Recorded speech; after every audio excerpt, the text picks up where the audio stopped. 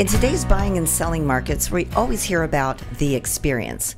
Well, just what is the buying experience and why should it matter to me? When it comes to buying a home, probably the biggest purchase anyone makes in their lifetime, it's incredibly important. Having the right team in place to help you find and then buy the house of your dreams is more than salesmanship and bravado. It's about experience, market savvy, and a passion for the business and your clients. Our guest today has made a career from building relationships and focusing on outstanding results for her clients. Let's talk with Tonya Walker about what sets her apart from her peers and how she creates the ultimate real estate experience.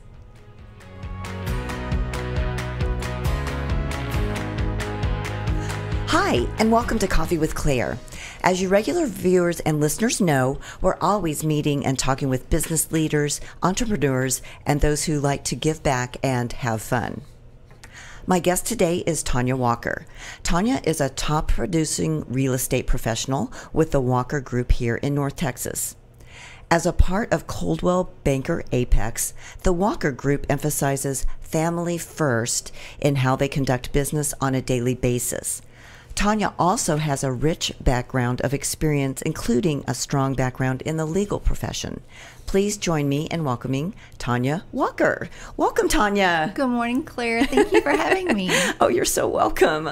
I am so excited to have you here. You know, Tonya and I have known each other for a long time. I'm not going to tell you how long. Well, I guess we could. But you know, we met at a presentation I did, one of my very first stand-up speaking business event. entrepreneur. Yeah, and you know, as a speaker, when you're done, you know, sometimes people have additional questions that they want to ask afterwards and everything. And Tonya just kind of hung around, and she didn't really have any extra questions, but she wanted to help me clean up. It's like, who stays around to help speaker clean up, you know?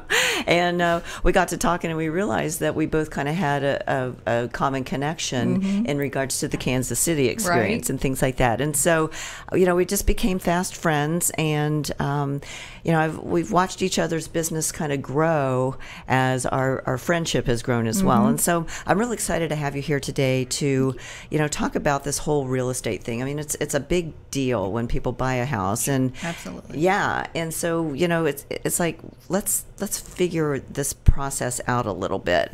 Now, remind me, how long have you been in real estate now? Well, I got my license in 2012. Okay. We moved here in 2011, and I decided to build a home and go to school. Okay. So did you do it in that order? You build a home, it's like, oh, now I'm going to learn how to sell this thing, or what? Well, actually, no, I decided to get my real estate license after sitting in front of multiple homes by myself and lots and trying to figure out what I was doing. Oh. And being left on the front lawn of a property because the agent didn't have time to show me more properties. Wow. Yeah. So it was not a very good experience. So that just in itself showed you what you didn't want to do. Right. You know? Right. Well, and I had never even thought about getting into real estate. But something triggered, and I thought, you know, other people need to have a better experience than this. Yeah. Well, you know, people want to be treated like people and not just like, I mean, abandoning you on somebody's lawn, that's literally, it's like a little garden gnome. It was. I watched her drive off and went, like, oh, I still need a house. And now I need a ride too. Luckily, I drove separate. Oh, okay. Like, dude. Yeah. At least I have a cell phone, so I call Uber, right? Well, you haven't always been in real estate, as you alluded to. So what are some of the other things that you've done, and how do you feel like that additional exposure to other business worlds has really helped you in your real estate business? Well, I'll keep it short. I have many hats, but me too. I get many it. hats. But one of the biggest hats that I wore, and I'm very honored to have a part of it, was I was in the legal field for 17 years. So I was an assistant paralegal, and it was it was a great experience. I had the most wonderful opportunities with some of the most leading law firms in the country. Wow. So I would imagine with that type of background and the kinds of work that you did, that you are pretty meticulous when it comes to your work ethic in your business now. Ethics, very much so. Yeah. From the legal field and just from myself. I mean, ethics are huge, and I've always been making sure that we treat people right and do the right things for them. And even in I know attorneys get a lot of flack for certain things, but tell you what, the ones that I worked with, they were amazing people and took care of people the right way. And so you kind of brought that, although that's part of your DNA, you know, you breathe that. You're always want to take care of other people.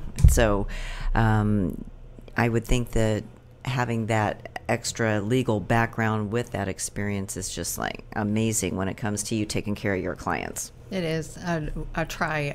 That's my goal, is making sure that we are paying attention to the contract compliances. Absolutely. Because that's just huge. You can't let dates go by. There's a contract for a reason, and it's a legal document.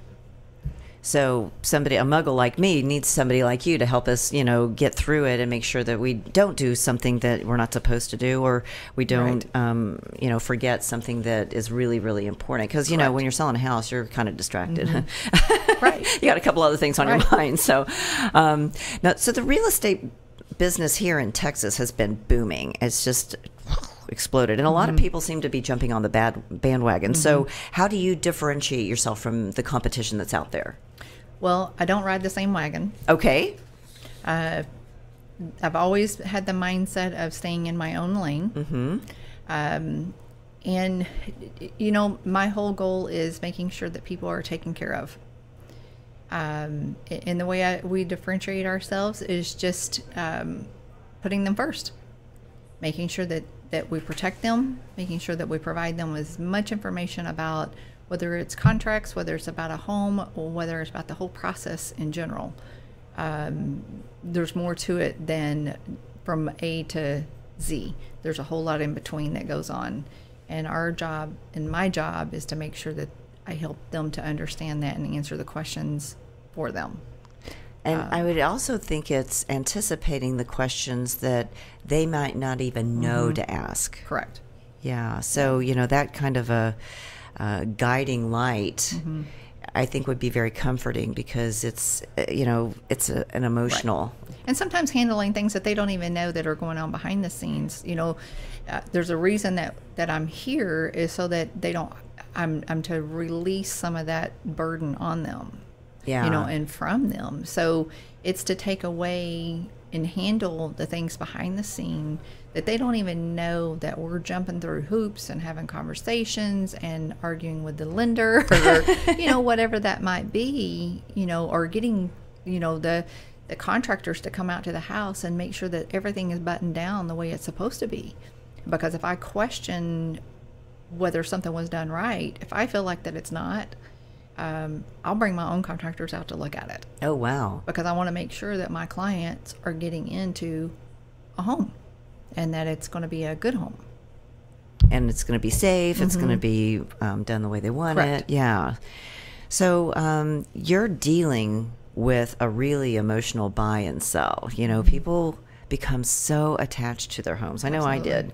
And, you know, because it's like so many of your life, your stories, you know, your experiences. It's like, oh, I remember when Johnny lost his first tooth right here by the piano in the living room, or, you know, those memories are stored there. So what are some of the things that you've experienced where you've helped people get talked down from the ledge?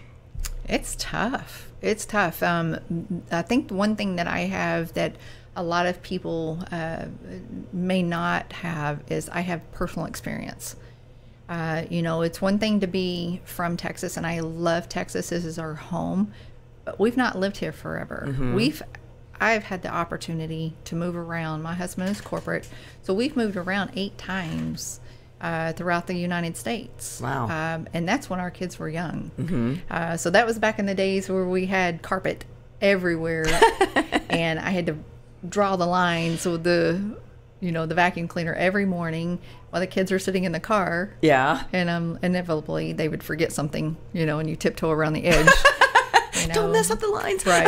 Exactly. So, as far as for helping people come off the ledge with it, it's not so much let them be on the ledge, but it's for me to listen to them and for me to be able to be that sounding board. So if they need to vent, I need to be able to take that. And then, but for me to be able to get them to their end goal. Because everybody deals with emotions a different way. Some people are very, very, it's a financial investment. It's a financial, but it's also, like you said, a very emotional. We've actually, you have the little measuring for all the kids. Yes. We have taken that whole door frame completely out, and I've had my contractors redo the door frame perfectly. But I've given that door frame as a gift. Oh my gosh, how thoughtful! Because that's a memory. Yeah, that's a memory. You want to give that to them, and it may not even be my seller. It may be my buyers that are buying the home. But we want to make sure that seller has that. Yeah, and they, that they treasure that forever. Absolutely. And it's like, and what a great story for them. Guess what? This is where I got this. You know, and so that's advertising that just keeps going. Further and further for you, even though that really wasn't the purpose. The purpose goal. came out of your heart. Right. And that you really are a heart-based business person. You're smart and you're savvy, and I tell you what, she's a bulldog. She is gonna fight. I mean, she's just like, I got this. Definitely a mama bear. Yeah, she puffs up and gets things done. But at the same time, with a heart. I mean, and since you moved so many times as a family, you can also empathize with the kids. Oh, absolutely. Absolutely. I give all kinds of ideas for moms and dads to do for the kiddos, because change is hard. Change is hard for us. Right. Changing our direction of driving to work sometimes is difficult. We have a path that we drive, and then all of a sudden it's different. And that puts us out. Yeah. Or changing our grocery store changes. Right. That's hard. The doctor, the dentist, your hairdresser, everything. Everything changes. Well, those kiddos, their whole world changes. They can't process the fact that they're going to make new friends. They process the fact that I'm losing my friends. What am I going to do? So there's been so many times that I have went over after a meeting with them for the appointments that I'll go back and sit down with the kids, and I'll say, let me tell you, or I'll have my sons, come over and sit down with me. They're grown now, but they'll talk to the little ones to go, okay, here's what we did. We made it into an adventure, and so we give ideas to people. And I hear all the time from sellers going, thank you so much, because the kids didn't want to sell. Yeah. But dad has to go to work, or mom has to go, and it just helps them. Well, and you probably, you're saying things that mom and dad are saying, but because you're a third neutral party, the kids kind of stand up and listen to you a little bit more. And of course, I'm sure the parents in the background are going, "Yay! Thank you for saying that." Yeah. Well, it just puts everybody at ease. Yeah. It's tough because as a parent, you don't want to make your little one hurt in any way. And you want to give them that sense of peace.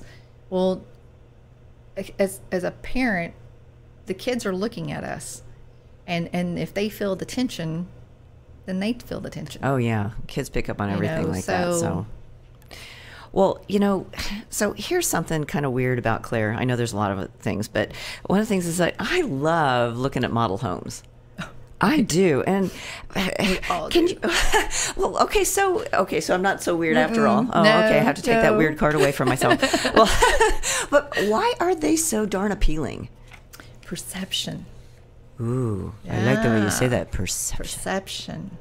You perceive it being perfect because no one has ever lived there. There's no water spots on the on anything, in the shower. You can see yourself. And I hear it so many times. It's kind of cute. I'll hear people walk in and they're like, oh, I could so live like this. Yeah. I hear it all the time. Could be an operative word, right? And none of us. Some maybe. Most of us, not so much. Because we all have closets and we put stuff in the closets. Well, when you go to the model homes, there's nothing.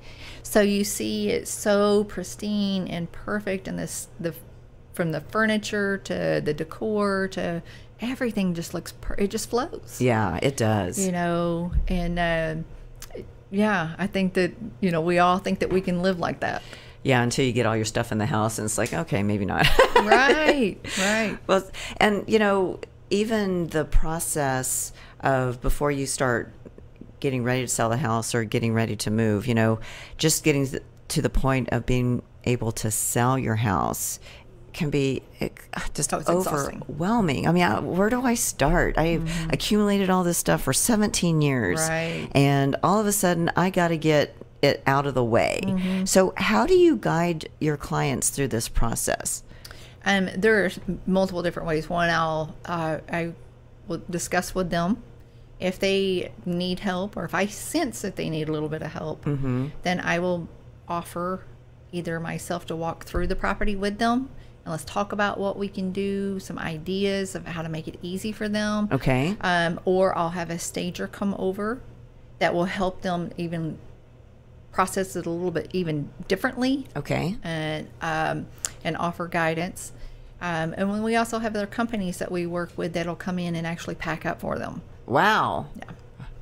Yeah. Boy. Because sometimes I'm telling you, everybody has their place, and they can be amazing at what they do on their job, but it's organizing and packing, or just decluttering, or just certain things are just not their forte. And they shut down. And that's where we come in, and we can help them with that. And I sense that, and I truly understand. And so like I said, we can provide in every different format that they need, a little bit to a lot. And when you walk through the home, since you've got so much experience now, you really are good at helping people just get the bigger picture of why they need to get rid of it. It's not that it's bad to have it, right, but you're looking at it from that perception. I have to look at it in the business sense. Yes, of what's gonna. Even though I am a very emotional, attached to my home and my kids and all. I mean, I have every picture and every card they've ever given me, every card. So I get it. But at the same time, when it comes to business, I have to be that business voice for them. So it's up to me to make sure that we look at everything in the so that I can get them to their goal. Right. Yeah. You have to just position what they're selling in the best possible light for them to get the best possible offer. Correct. Because, you definitely want to make sure that they're maximizing that piece of property that they're selling. And I know that you're really good at building up that loyalty through all these different things that you've talked about. I know we've had conversations before where you've told me that you've had multiple sales and purchases from the same family or their extended family. So what do you attribute that loyalty to? I mean, how do you gain that from people? First off, I can't take any credit for anything that I do. I give all the credit to the Lord. Always. Because I don't know what I do sometimes. But outside of being real. Yeah. I have such an empathy and sympathy to what people are going through. And I think that people sense that. Sure. I have always respected people, whether I agree or disagree with certain things. But I respect them.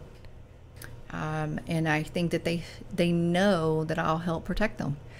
Yeah, you make people feel really calm and comfortable, and it's just you seem to really have your heart in what you do. So with all of these extra things that you're doing for your clients, how in the world do you balance time and thoughts between your clients and your family? Because it seems like you're on 24/7. It sounds like. Well, should I have your husband on to answer this question? No, actually, it's been challenging. And I work a lot. But I've always been a worker. I have a great support group. My husband and my kids, and when I say kids, they're grown, but they're still my kids. Of course. They are my biggest fans. And on the days that I cried, and trust me, I am not a wimpy person, but when you go from a solid career, that you're a part of a lead team, to making nothing, and big difference. and not being an entrepreneur. This was a completely different facet for me. Yeah. They have totally been my supporters. And you got this, Mom. You got this, son. And to the point where they're even my muscle. So, like, if I have, staging that I'm doing myself, that maybe my stager or the clients can't afford or don't want to afford, but I feel that they need a little bit of attention in a couple areas, my guys will come in and help me stage for me. Wow. I've had families that you walk up and go, oh my, I got to do something with this front yard, and we've landscaped the whole front yard.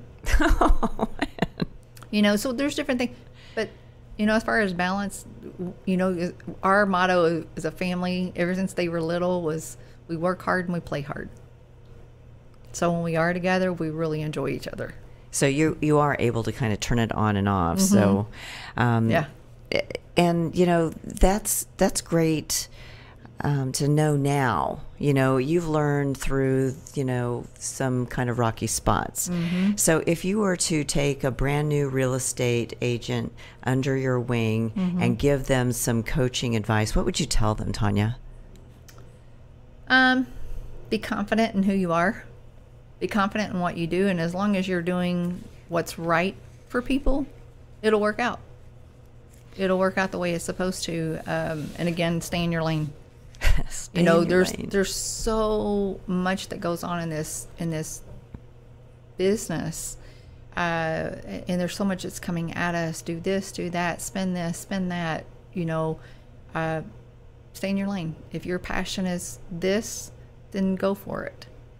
And stay there, but as long as it's, again, not focused on yourself, but focused on your client, I think they'll be fine. And just make sure that you have a good mentor. Always. And I think that's very important, is having a good mentor, whether they're in the business or not. Yeah, it's always nice to have that extra, set of eyes looking at things. So, well, Tonya, how can our audience contact you and find out more about your company? Well, it's Tonya Walker. They are welcome to call, text. They can go on WhatsApp. They can go on my Facebook, my website. We'll answer to anything. Because everybody doesn't, I work with clients from all over the country, from all over the world. And their timeline is different than my timeline. So we are available. So WhatsApp is great. It's free, and as well as Facebook. Well, thank you again, Tonya, for joining us today. You're welcome. And thank you to our listeners and viewers. Please make sure that you like and share us on Facebook and follow us on Twitter, Instagram, and on LinkedIn. We'll see you next time on Coffee with Claire. Bye-bye. Thanks for tuning in to this week's episode of Coffee with Claire. To learn more about today's guests, visit their website or find them on Facebook. To learn more about me, Claire Billingsley, follow me on LinkedIn or visit my website at coffeewithclaire.tv. And to hear more episodes of Coffee with Claire, subscribe, rate, and review the show on your favorite podcast and social media platforms.